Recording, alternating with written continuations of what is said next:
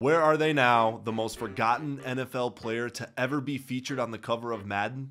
Peyton Hillis. EA let the NFL fans select the cover of Madden 12, and somehow Peyton Hillis won. He was chosen over Ray Rice, Matt Ryan, Aaron Rodgers, and even Michael Vick. In 2010, Hillis did have the best year of his career, putting up 13 touchdowns and being the only reason the Browns would record 5 wins in that season. You could argue Hillis was one of the NFL's best running backs at that time, but I still don't think anyone expected him to be a cover athlete. So what happened to him after his big moment of fame? After playing 2 seasons for the Browns, he would go on to play for the Chiefs and Giants. Unfortunately, concussions ended his career earlier than expected, as Hillis would retire after the 2014 season. After some time away from football, in 2021, Hillis would go on to start his acting career as he appeared in the horror movie The Hunting. I think the way Hillis's career ended would for sure make him the most forgotten Madden cover athlete ever.